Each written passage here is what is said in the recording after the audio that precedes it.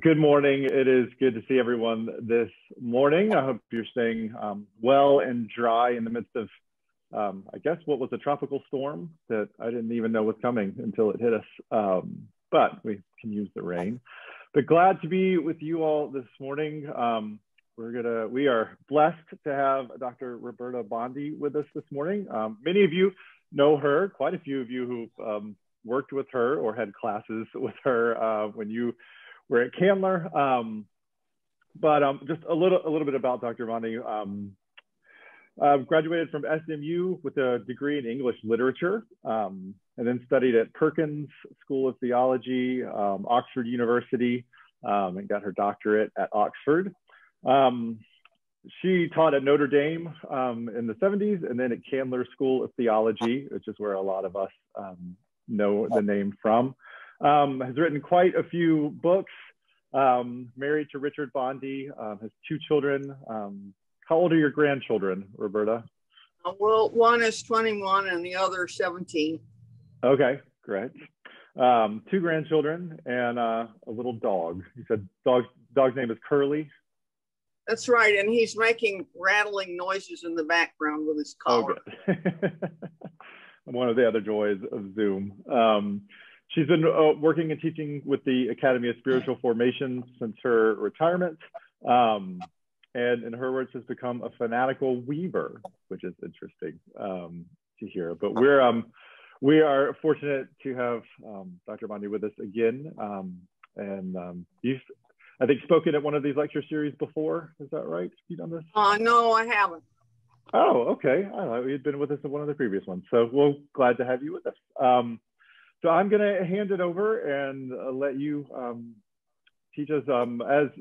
We've just started a couple weeks ago, and we're in this series on renewal, where we're kind of looking at some of the history of the church and the current state of the church and who we want to be as the church moving forward. And so we'll, I'm going to hand that over and let Dr. Bondi speak with us this morning. So welcome and thanks for being with us. Well, I'm glad to be here. This is a kind of daunting task because I decided I wanted to share with you the most important thing that I know. Well, I'm almost 80 years old and I've learned quite a few things. So we'll do our best not to be too scattered, but here goes anyway. What I want to talk about today is the life-saving teaching of the teachers that I had back from the 4th and 6th century. No, obviously I was not alive in the 4th and 6th century, but I read them and studied them. Let me say that to begin with, to tell you where we are, that the Christianity I grew up with was not oppressive in the sense that people were trying to shove stuff down my throat all the time, but it was, did take the form that it takes in the South, where we are now, so often, where the whole point of Christianity is forgiveness of sins so you can go to heaven. Now, I didn't actually get that from my parents, but I did get that from church, which was various churches while I was growing up. It wasn't just one church. But I did grow up in a very perfectionistic family where as the oldest child, I never did anything right my whole life. And I started graduate school, even after seminary, with the knowledge in my bones, because that's where we keep the knowledge from when we're really little children, that the main thing God was interested in me was my sin, my failures, my imperfections, my lacks, and that the only thing I could do about it was to confess all those things, because if I didn't, it was going to end very badly for me.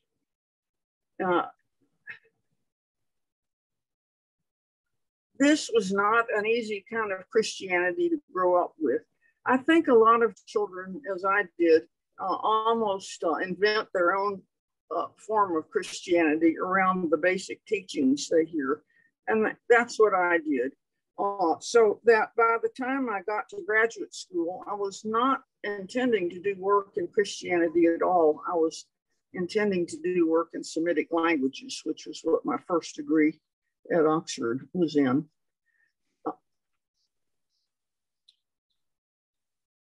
But it didn't work out that way. It's a long story about how I got to Christianity from Semitic languages, but I will say that all the material that I worked on in my graduate work was Christian, and it was in Semitic languages. So this is a little joke. God has a way of getting us in the right place at the right time. The teachers that I'm going to talk to you about today were the folks who invented monasticism in the 4th through the 6th century. These first teachers were living in the Middle East.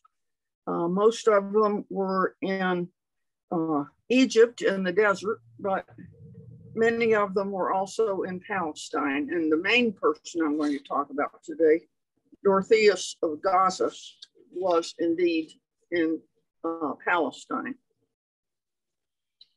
These folks who founded monasticism founded it because they understood Jesus's message in very radical terms. They understood it was a radical message, which it was. If you think of it, we usually hear the Sermon on the Mount and we kind of interpret it in such a way as to make it much gentler than it actually is. But if we look at Jesus' teacher who taught by his life as well as what he said, he didn't leave too much room for fooling around. Anyway, for example, he says foxes have holes, birds have nests. The Son of Humanity has no place to put his head. The early Christians who wanted to take up this radical lifestyle that they saw Jesus having, saw these things and said, okay, this is what we need. If this is what Jesus is teaching, this is what we need too. Now, that sounds like these are not people we would want to associate with as people who would have the answer to what to do with the sort of perfectionism and emphasis on sin and so forth that I grew up with. But in fact, they were. And this is the way they understood the whole thing. I'm not sure if we have, and the place I live in, North Georgia now, it's really true.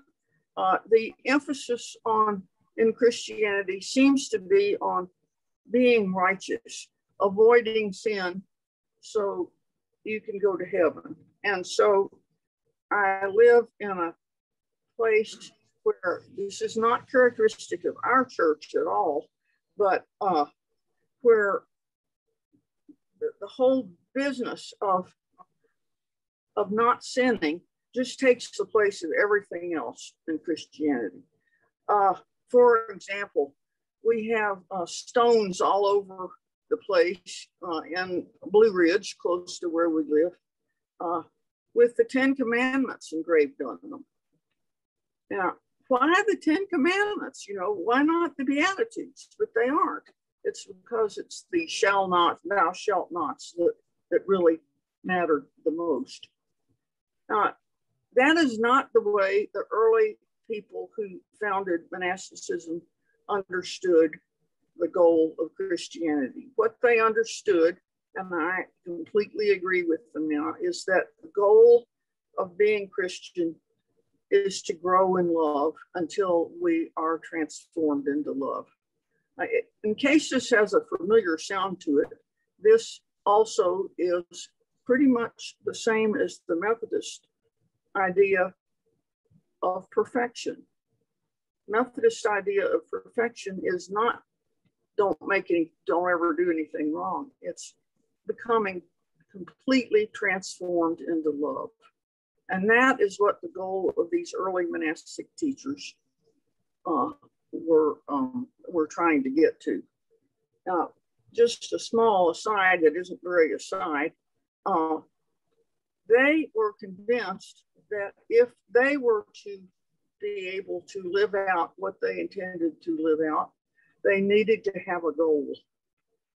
One of the teachers, Anthony, who was one of the founding fathers, used to say that no one picks up a bar of iron, puts it on a forge, and starts hammering and says, gee, I wonder if I'm going to make a plow or a sword. You start in advance, making up your mind what you're going to create, and then you do it. In the same way, we need to choose what it is that we are aiming at as Christians. And then achieving that becomes our lifetime work. And hopefully for us, that goal is the goal of love of God, love of self, and love of others. There was a 6th century teacher named Dorotheus of Gaza. Dorotheus, by the way, is a boy's name and not a girl's name. But he was a 6th century teacher who was also the head of a monastery in Gaza, and he went on to found a couple of other ones.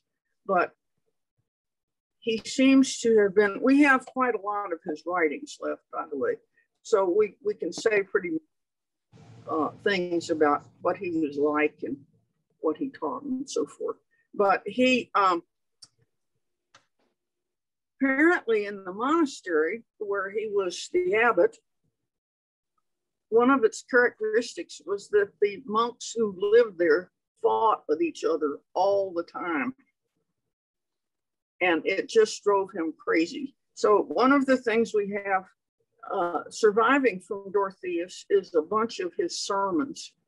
And his sermons are on all different, but all of them end in the same place, which is please stop fighting and start loving each other. Now, one of them has really been helpful to me in my life, and I hope you'll find something helpful in it yourself. This is not I will not read you the sermon, you'll be glad to know, but Dorotheus is trying to explain to the monks why they ought to fight with each other. And he is telling them that they don't understand the nature of reality. He says the whole business of what we're about is love. And then he lays out a diagram for them. So this is going to involve you using your imagination to make this diagram in your own head. You have a piece of paper, you can do it on your piece of paper. It's not very complicated. He says, Dorotheus says, put a point on your piece of paper and draw a circle around it. And he says, use a compass, but who has a compass these days? So draw a circle, put a point in the middle. He says, the point in the middle, imagine, is God. The circle around God are human lives. Now, pretend you're drawing a picture of a pie. They didn't actually have pies like this in the ancient desert, but that's okay. Pretend you're drawing a pie and draw lines outside of the circle into God so that they all come together in the middle at the point. Is everybody with me so far? Yep. Okay, that's good. Okay, so we have a circle with lines that go toward the middle. He says, each one of these lives is a human life. Each one of these lines is a human life. Now, notice, he says, that the closer we move along that line to the center of the circle where God is,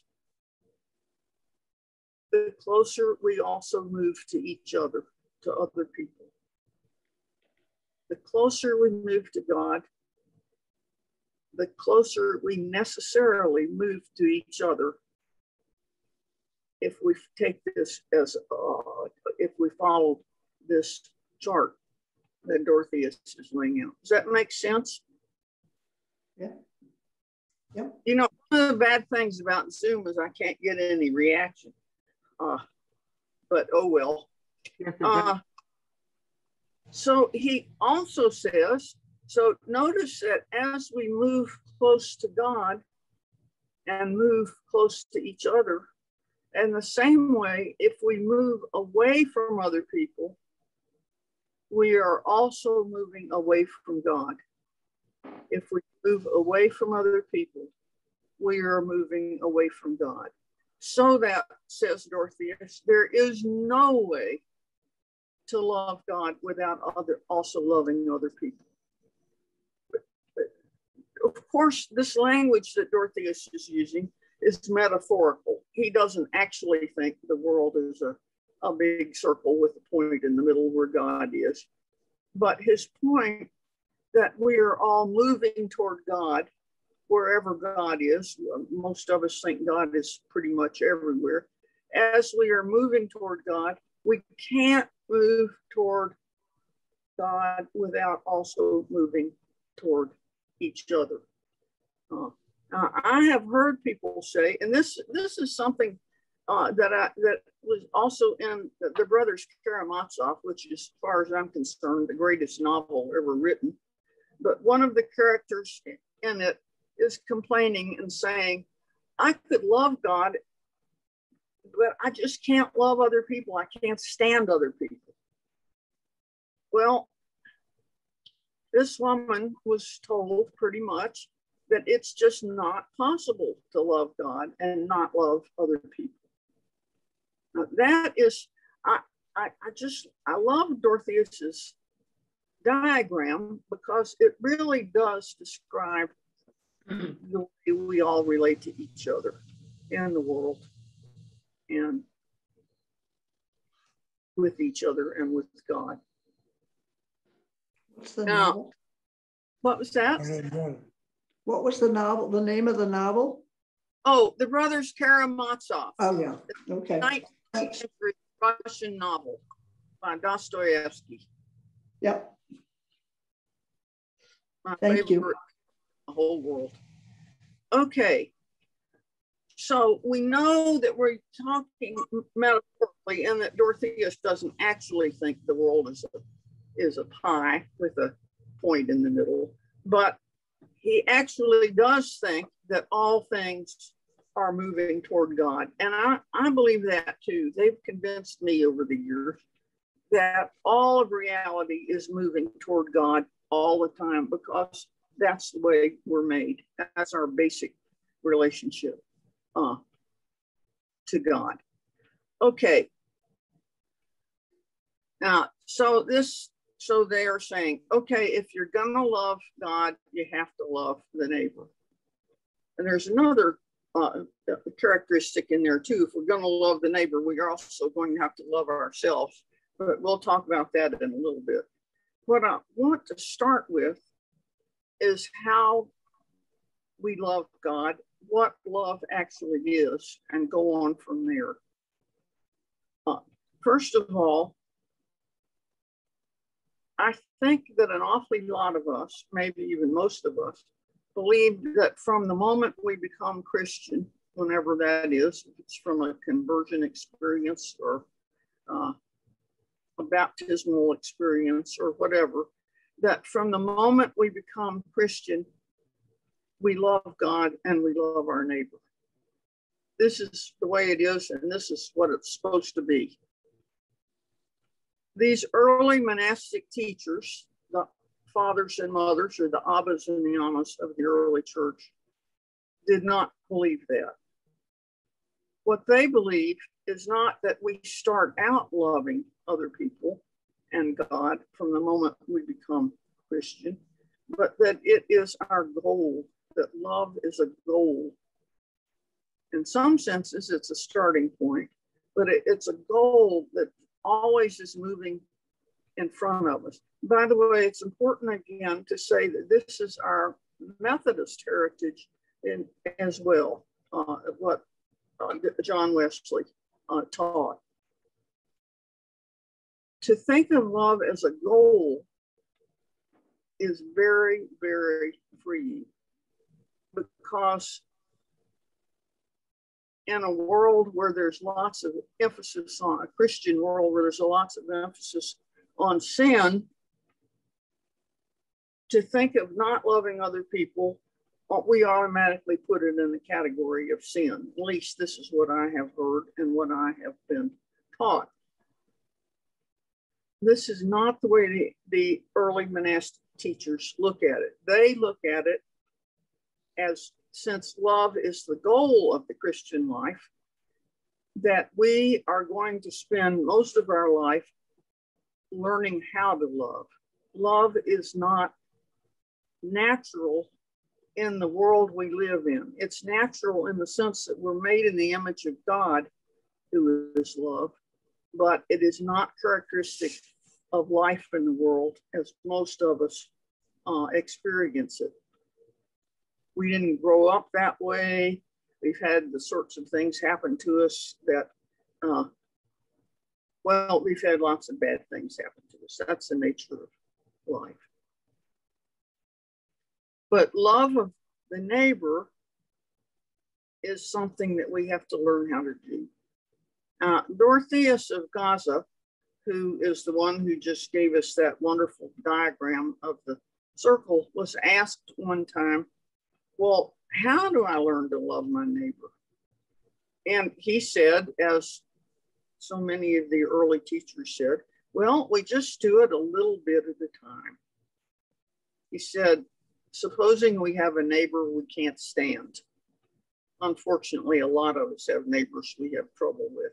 But supposing we have a neighbor we can't stand. So we're not going to jump right in and throw our arms around the neighbor and say, oh, I love you, I love you. What we're going to do is to try to learn to love the neighbor a little bit at a time. And Dorothea says that we do it by doing things for the neighbor. You know, you find the garbage can lying out in the street, put it up on the curb. You know, bring in the newspaper for the neighbor. But to start little and to do things that make us think automatically of our neighbor when we do anything, until we get to the point where whenever we think of something we're going to do for ourselves, our neighbor's well-being is also in the back of our mind. And that way, gradually, Dorothea says, we come to love our neighbor as ourselves. Now, I like that. That's pretty realistic, I think. Sometimes we do all those things and it feels like we're still not loving our neighbor because our neighbor is very difficult. Or we have the kinds of blocks in ourselves that make it very hard to love our neighbor. For example, the neighbor reminds us of somebody in our family that has given us a hard time in the past and may still be. But the point here is that the goal of the Christian life is love, and we work at it little by little until we start making some progress. Now, does this mean that when we're not making progress, we're failing? No, it just means that we are doing exactly what human beings do when they learn to love. Now, one of the things that makes it easier to learn to love the neighbor is learning how to love God. And to learn to love God, we have to learn who God is. Now, notice again that just as these teachers say that love is not something we automatically do from the moment we become Christian, we don't love our neighbor.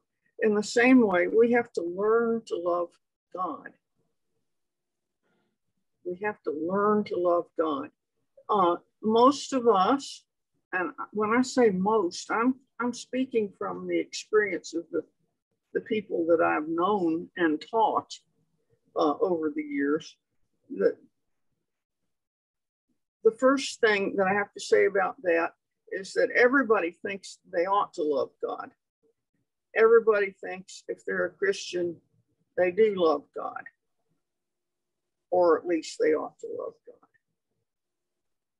But just as I grew up with an understanding of God as someone who followed me around all day long, like my father, criticizing everything I did, seeing every flaw I had and every mistake I made,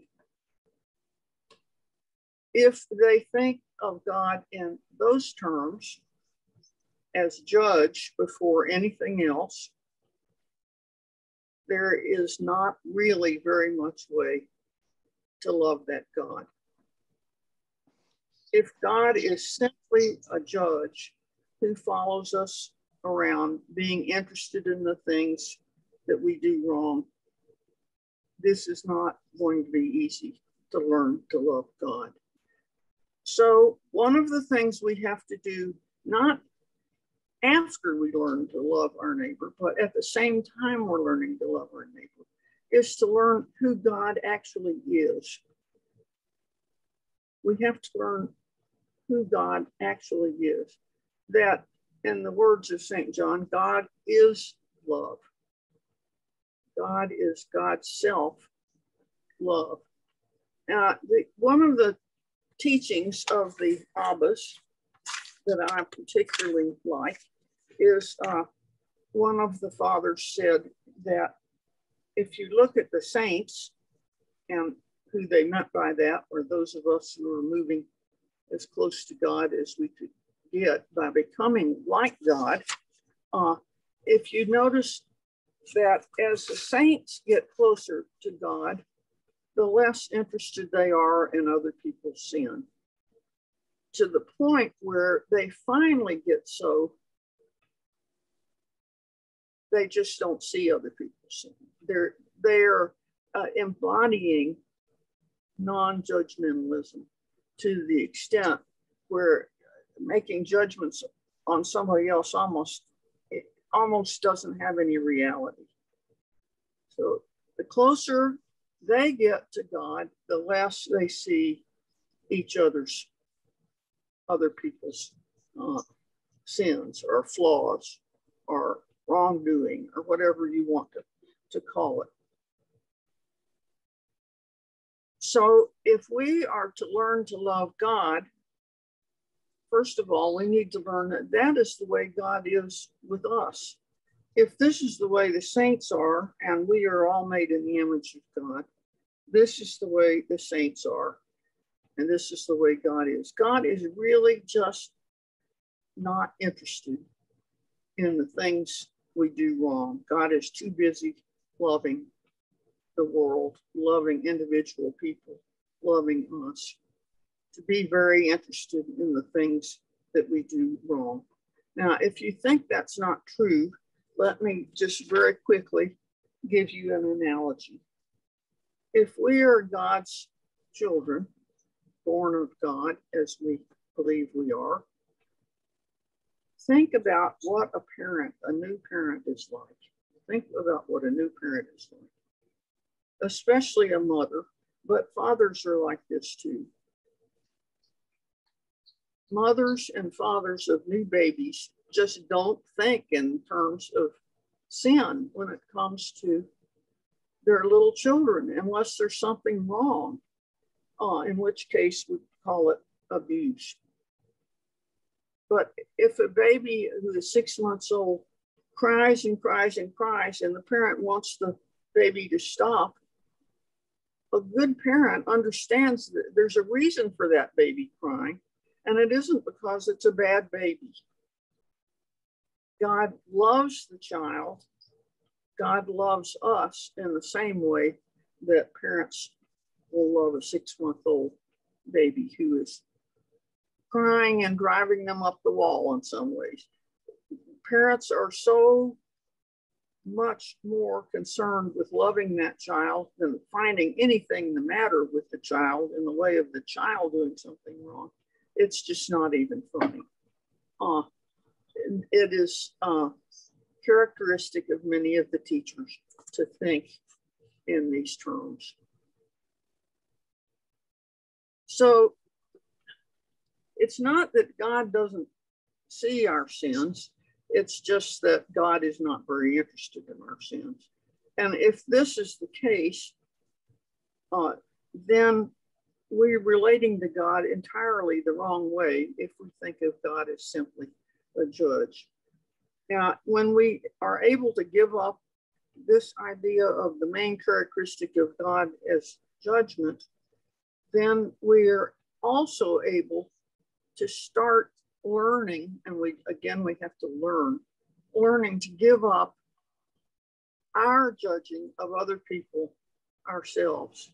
Many, many sayings in the sayings of the Desert Fathers indicate that the thing that gets us most in trouble is our judgmentalism.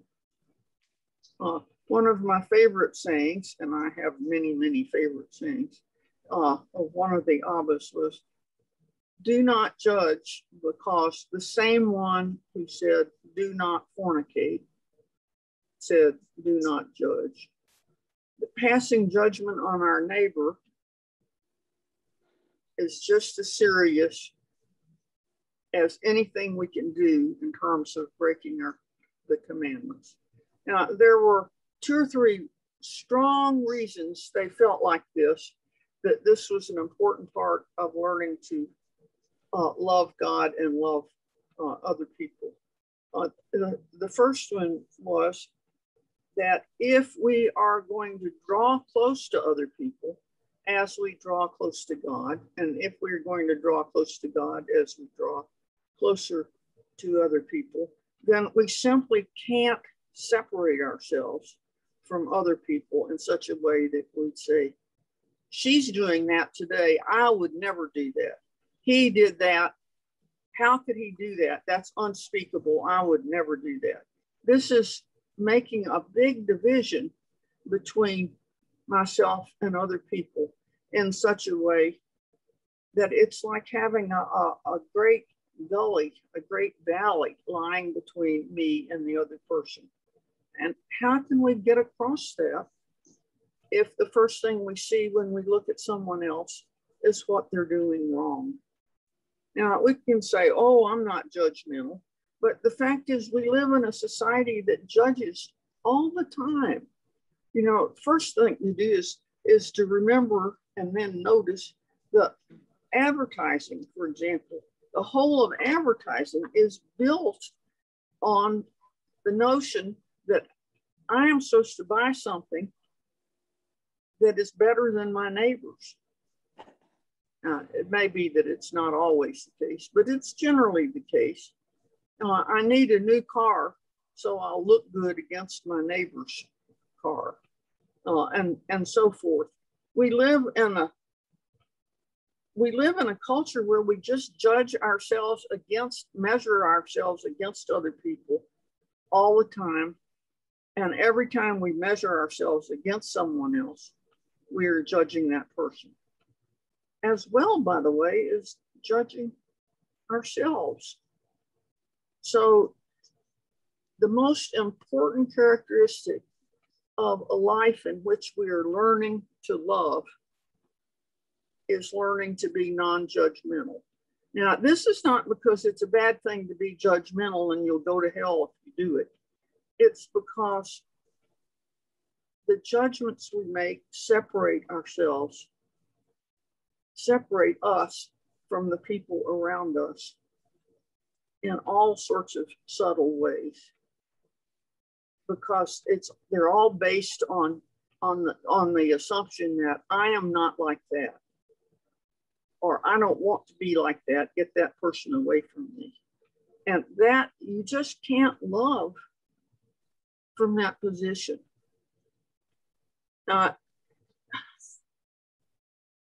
You also don't just kind of jump into the whole business of non-judgmentalism and say, okay, I'm not going to make any judgments ever again. We just can't do that. It would be nice if we could do that. I would love it if we could do that. But I myself have never known anybody who could pull that one off. Certainly not me. So how do we learn not to be judgmental? Well, the first thing is we take it on as an active project. We think about it a lot. We're still not going to be able to do it without God's grace and our own work, but we think about it a lot. We learn to observe ourselves and listen to the things we say to ourselves, even if we don't say them out loud. I'm glad I'm not her size. Boy, he sure has a temper. I'm glad I don't have that kind of temper. It's all, we start watching ourselves, comparing ourselves to others and what they have, what they do, what their reputation is, all of these things that make us who we are always seem to be in relationship to other people, better or worse. For myself, I have found that it is incredibly helpful to look at people that I'm having a hard time loving and seeing their vulnerabilities. The family I grew up in, I had a very harsh father who really did think that the main thing a father was supposed to do was discipline his children. Well, that is a father. If it's hard to love God, and God is like that, it's also hard to love a father who is like that.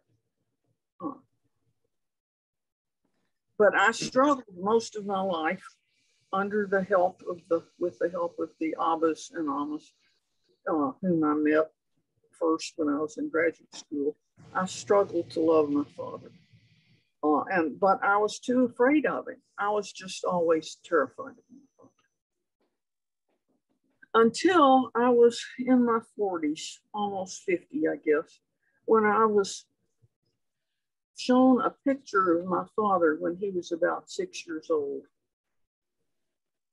And in that picture, I could see a child who was so vulnerable to hurts.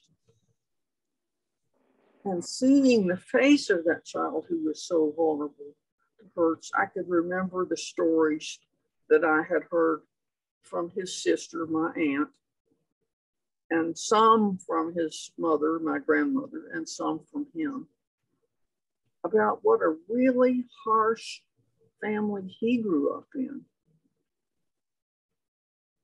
He grew up with parents who,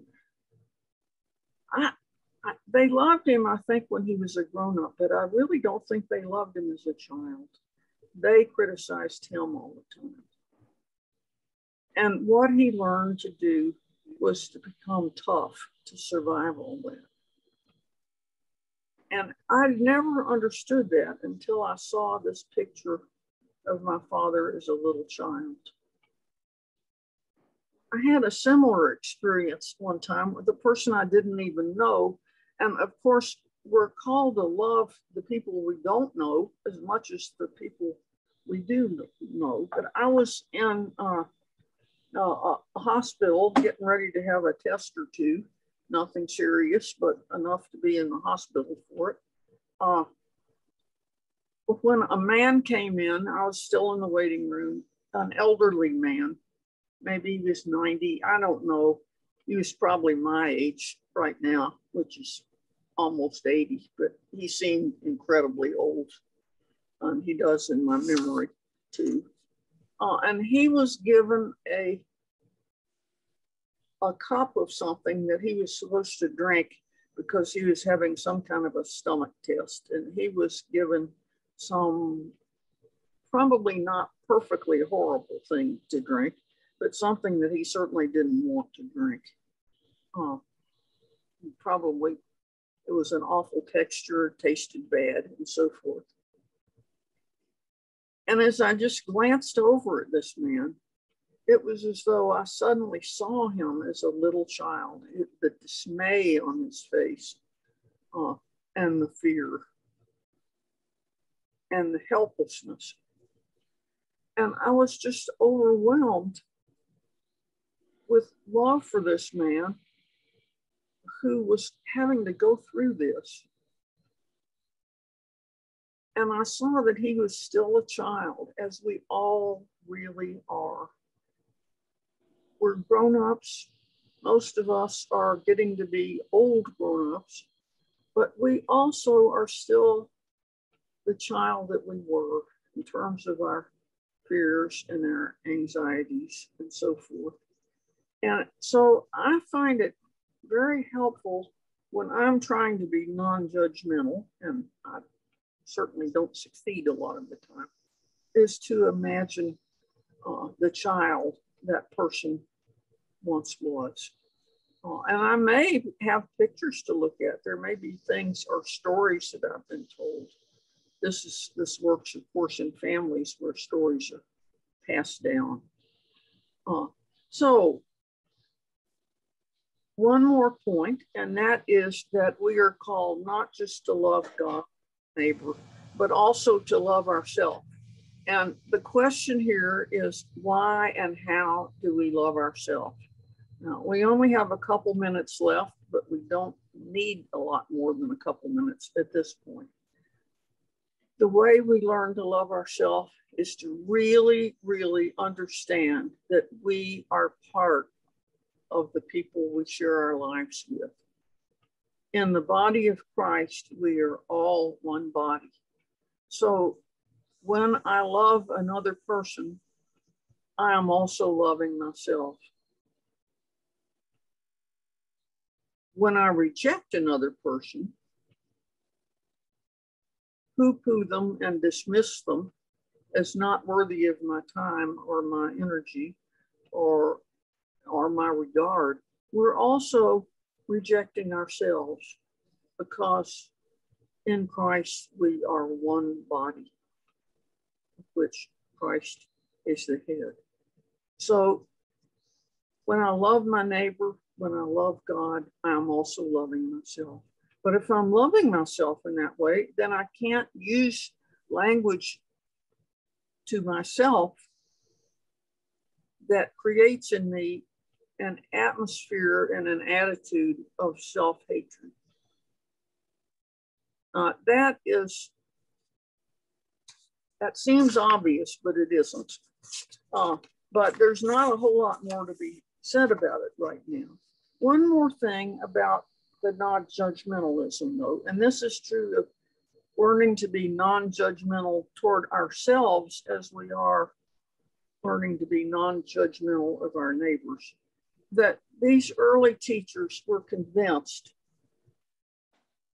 that we would only learn to love as we experience other people's radical acceptance of us as the people who we really are, as lovable people, beloved of God and beloved of them too. And this is the thing that I learned from those early teachers. I learned that I was loved. And the odd thing is that I learned that I was loved even by these teachers from the 4th, 5th, and 6th century. Is this possible? Well, I wouldn't think so, but it is. It is. In the communion of the saints, we share a common life. In the communion of the saints, we share a common life. And so I really believe my own life was saved by the love of these fathers and mothers from the 4th, 5th, and 6th century, the ancient world. So to summarize again, the saying of Anthony, who was the first of the teachers according to the tradition, Nobody picks up a bar of iron and starts hammering on it and says, what am I going to make, a plowshare or a sword? In the same way, we have to pick what it is that we're aiming at in our life and aim at that. And I hope that that is love and the virtues that foster love. Okay, now I could probably go on. Well, I know I could go on and talk about these folks for probably for 20 years without stopping, but you will probably be glad that I'm not.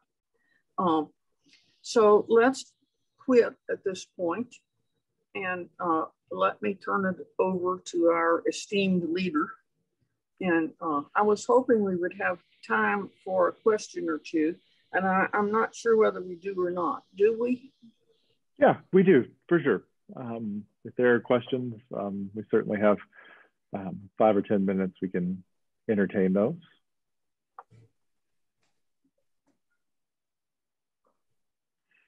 If you have a question, you can raise your hand in the chat, or you can just ask it if you have one. Well, I may just have bowled everybody over. You know, so good night.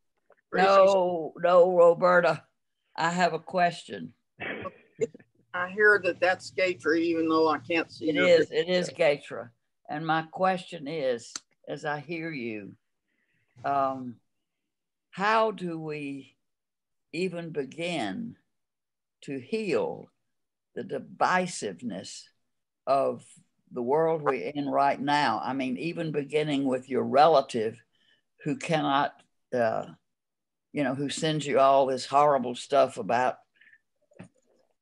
Kunan and everything else. How do we love when somebody can't accept us or anything that we say or hear? It's so hard to hear them and accept them. Boy, is that ever the truth. And the Abbas and Ammas never said that it was easy.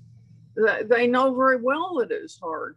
I think maybe the first thing we can do is admit this is really hard, but this is something I'm aiming at rather than something I expect to be able to do by bedtime today.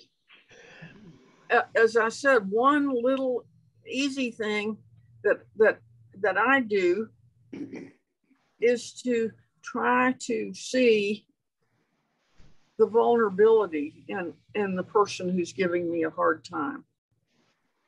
Now, there are so many other things that need to be done too. One of the things I have trouble, oh goodness, we could really talk about this for ages. I have trouble thinking that if another person doesn't like me, that somehow my job is to make them like me or something like that in that category. So that if I have a relative, which I do, I imagine just about everybody does, who is supporting hateful politics that hurt people, I just have a really hard time knowing how to relate to those people. But I can tell myself something about how they got that way. Where I live right now in North Georgia, I can remind myself of the strength of the culture up here, that nobody just sort of starts out hating other people without a support group, so to speak, behind them. The hard thing is to not dismiss people. One of the things that Dorotheus said, that I love, Dorotheus, our person who invented the circle, he starts one of his homilies by saying that he had just gotten back from a monastery that had a famous monk that everybody said, oh, this guy is so wonderful. He just forgives everybody. He doesn't hold grudges. He doesn't even see the sins of other people. So Dorotheus thought, boy, I got to go see that. He's got some tricks that I don't know. See, then I could tell you terrible stories about things people did to Dorotheus, but I won't. Anyway, Dorotheus says he got to the monastery and he asked to see this monk who was pretty young. And the first thing he did was ask him, how do you take these hateful things that are said to you and about you? What do you do with that? And he said, I just regard these people as barking dogs. And Dorotheus says, when I heard that, I was afraid. And that has been an important story for me over the course of my adult life, is to not give in to the urge to regard the people who say these hateful things, not to just regard them as barking dogs, but to remember that they are real people, individuals with individual histories, with vulnerabilities, hurts, joys, but that they are real people. It is so hard sometimes, though, to do that. I know it is. But Dorothea says just a little bit at a time, just a little bit at a time. Maybe the obnoxious relative, just send them a Christmas card, you know. I don't know. I haven't been entirely successful with my own family around this particular point. In fact, I've been spectacularly unsuccessful a lot of my life because I've pursued a life that didn't really fit with their idea of what a woman should be doing. I don't know if that's helpful or not, Gator. We all have to find our way. Are you there somewhere? Yes, Bert, I'm right here. Yes, it is helpful. Thank you. Thank you. The important thing is that it's hard and that we have to get down on ourselves for not being able to do it makes it harder, not easier. Yes, very true. So if our goal is to love, then we don't want to make it hard for ourselves. Either to love God or to love the neighbor. I guess we have time for just one more question, if it's a short question. Words or more or less. Yeah. Glenna, you had a question in the chat. Did you want to expound on that? Thanks, Brenda. It wasn't me. It was my partner who is right here. So I'll let her. Okay. And this is Marie. Well, I just wanted to see in the bigger scheme of things as your worldview where ethics and the place of ethics comes in your understanding of love and our approach to each other, and being non-judgmental, but still having some ethical norms. Yeah, this is not the sort of question I thought of when I was thinking of a 3-word question. But Oh. But I will tell you that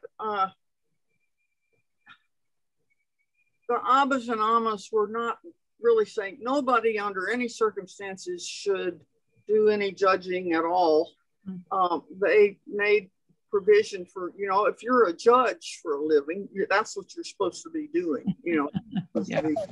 making choices and passing judgments. What they were very cautious about, though, was taking over, passing judgments on other people as though we know that that's what God would do in the same way that we're doing. Mm-hmm. If you want to see a terrible example of that, look at the struggles of the United Methodist Church over the gay and lesbian issues. Yeah. Boy, that's, you know, you want to know what God thinks? Well, let me, you know, we're not in that position. what we are in a position to do is say that we know that God loves all people that God has created, and that God loves all those people equally and welcomes those people and wants those people. That we can say. In terms of setting up an ethic, it's just a matter, I say just, but I take the word just out there. It is a matter of understanding the goal of what we're doing, that the goal of what we're doing is to become loving and to help other people love, not because it's bad to judge, but because of the relationship between judging and being able to love. Does that make sense? Mm-hmm. I know it's not enough, but it's the best I can do. And, no, it is helpful, and it's clear it's a much longer discussion for another day. But thank you very much. Well, I wish we had. I think we probably could go another long while asking questions, but I want to respect our time because I know some of you are looking to leave your residences and get over here for church. But I really appreciate your words, Dr. Bondi, and the focus on love and the connection to Wesleyanism. That was very helpful for me as well. Brent, before we close, yes, ma'am. Tell everybody to be sure and see Sandra Gibson's chat where she quotes you, Roberta, that God's love is like that of a crazed grandmother. yes, that's what I think. I wanted to be sure everybody saw that. That is, that's a good one. or a crazed person who's fallen in love. Right. Well, thank you so much for being with us today. I hope we'll have opportunities in the future to do this again, and maybe with more time for question and answer. Thank you everyone for being here. I hope you'll be back next week. Dr. Elliott will be with us to speak on our theological task and theology in the Methodist Church and how we approach that, which is a large discussion in our denomination right now. So Dr. Bondi, would you mind praying for us before we go? Oh, of course. Thank you. God, who loves us more than we can ever imagine, who loves the neighbor we can't stand more than we could ever imagine. Help us to love well. Help us to be patient with ourselves and to grow into that love and knowledge of your wonderful love and your goodness. Amen. Amen. Well, thank you again. And everyone, stay safe and dry. Have a good week. We'll see you again next week. Thank you for having me.